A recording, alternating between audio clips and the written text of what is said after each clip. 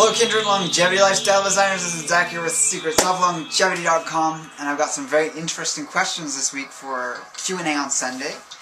And the first one is from Richard, and he's asking, he's commenting on the fact that he just read an article at dietaryfiberfood.com/phytoestrogen.php. I'll provide a link below if you want to have a look at this, because this is something I've referred to in the past in terms of looking at the phytoestrogen content of food. There's a whole chart, and garlic is actually on the list, and he was asking me about garlic, and he's saying he's experienced higher libido after garlic consumption, and he's saying that he thought it was an aphrodisiac, yet it doesn't have these phytoestrogens, and what does that mean, and what are my thoughts on it for this reason.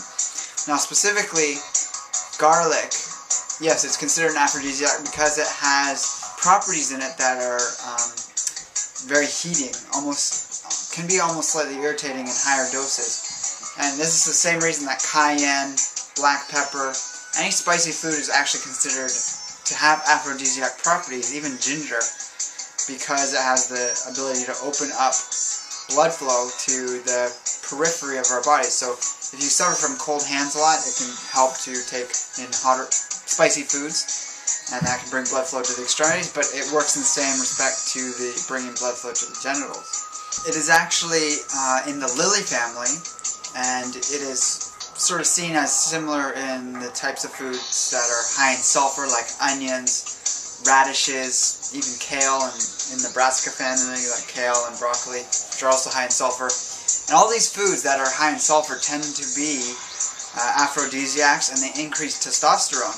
So despite the fact that it has a phytoestrogen content around, according to this article, 603.6 units of phytoestrogens per 100 grams, and when you consider flaxseed has 379,380, and soy has 103,920, garlic is per weight, and by weight it's a lot less high in phytoestrogens. And also you have to consider that you're not going to be consuming a large amount of garlic all at once. So some people do for a brief span of time, but even if you were to consume garlic daily, you're not going to be consuming more than 2 or 3 cloves tops. Any more than that, it can be a bit unsafe in the long term in my opinion. But yeah, it's sort of around a medium to low phytoestrogen content for a food, even though they have it on the chart here. It's definitely higher than mung beans and sunflower seeds, olive oil, almonds, which are ones that are often talked about as being phytoestrogen containing foods, but it's definitely lower than a lot of the staple foods that people consume. So when I talk about phytoestrogens, I mainly talk about avoiding the things that you're going to eat continuously in larger amounts that are high in phytoestrogens, like soy, flax, green tea, black beans. All of these foods, which could be taken in as staples on a daily basis, are going to be the ones that really can alter your endocrine system the worst, as compared to taking a little small amount of garlic on a semi-regular basis. But in my opinion, the androgenic or testosterone boosting capabilities of garlic actually outweigh the phytoestrogen content, so there's really no harm on the endocrine system level in taking it for that reason. The next question is from James Joe on Facebook, and he's asking, in regards to the video I did on sleeping, whether you could, instead of covering the window with black drapes, could you simply put a cover over your eyes? And this is because he lives in a climate that's very hot, and I'd say that's not going to have the same effect. Unfortunately, if you live in a very hot place, I'd look into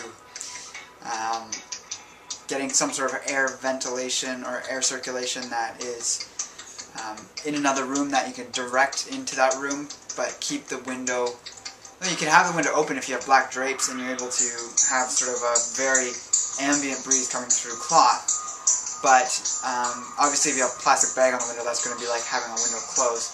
And there are health benefits to having a window open. There's kind of two sides to this issue here. But yeah, if you're just putting something over your eyes thinking that that's going to have the same effect, it's not. Because when you sleep, you obviously have your eyes open and it's blocking out a lot of light.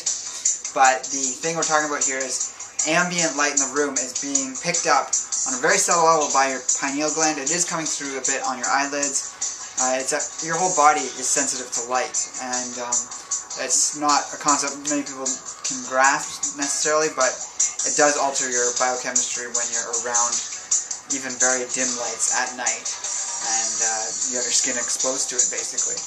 And your other part to that question was, can this affect testosterone and human growth hormone production? Yes, it can. Melatonin is an overarching hormone and helps regulate all the other hormones of the body, so naturally testosterone and growth hormone are tied into that. Tristan is asking about saving Jing and what I think about men consuming their own semen as opposed to the withholding ejaculation techniques I've spoken about. And your point was that withholding ejaculation can make Jing stagnate, and I do hear you on that. If people are withholding ejaculation without doing proper exercises that I refer to in certain books, yes, you can end up having stagnated Jing. And that's actually worse than just going ahead and ejaculating on a semi-regular basis. So the ideal situation is to practice semen retention with the proper exercises. If you're not doing the exercises, you should be ejaculating, because it's, like you said, it's going to be building up in the body and causing blockages in your energy flow through your body. Now, in terms of eating your own semen, my honest personal opinion about that is that it is weird, and it's not something that I personally feel drawn to, but if you happen to be drawn to that, that's perfectly fine. I can't think of a biological reason or biochemical reason as to any harm in that.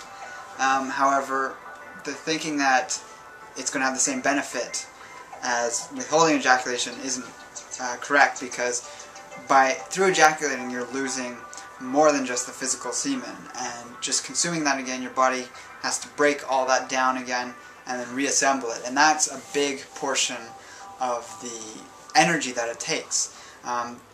There's people that notice that when they have a vasectomy, their energy levels actually start to increase, and that's partly because they can still ejaculate, but they're no longer ejaculating the actual sperm with that. They have the ejaculate fluid that is the vehicle for the sperm. It's made in a different place than your testicles. So there is that factor that you have to take into consideration, that you're ejecting actual sperm, and you have to remanufacture that every time. And that is actually where the Jing is most concentrated, not so much in the fluids, which have a lot of the minerals and other things, but the actual sperm cells themselves.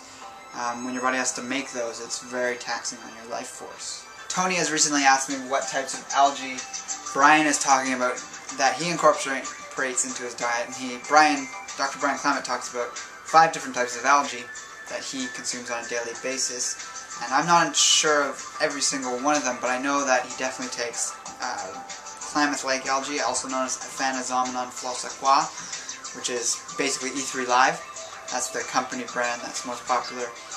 He takes chlorella, he would take spirulina, and the other 2 I'm not entirely sure, but I'm suspecting one of them is one of the red-brown algae, which I've personally never taken. I've never actually seen it on shelves anywhere, but I've read about it, and it sounds interesting. It has quite different properties because it's different, completely different color.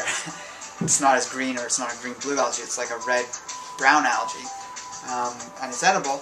But yeah, you can check out links below if you want to have a look at any of those more in depth. Just the first three I talked about that I'm more familiar with: the AFA, which is the Phytoestrogens flossaquois, the spirulina, and the chlorella. And the brands that are best for AFA, which is Klamath Lake algae, I definitely say E3 Live, because it's fresh and frozen. That is definitely optimal, because it's going to be the most preserved in its natural state. It's the only algae that I'm aware of that's actually wild. Chlorella and spirulina are farmed in sort of big cylindrical vats, and that's fine, but it's not as beneficial as something growing out in nature. Chlorella tablets are great because you can travel with them, and I use the Ultimate Superfood brand, which you can find at the link below, and they just look like little pellets, I guess, and you can just pop them in your mouth on the fly. You don't need to mix it with water. And you can also get spirulina tablets, or you can get just the plain powder that you mix with water. And the only thing you have to watch out when eating is out in public is you're going to make all your teeth scream, you might get on your face. I had an embarrassing experience recently where I was picking it out of my teeth because it kind of gets caught in there. I had green all around my mouth, but I was walking around downtown with this green stuff on my face that people were just like staring at me. It was quite funny, but I'm more conscious of that now. Anyways, have a great week, ask more questions throughout the week, and embrace life without limits.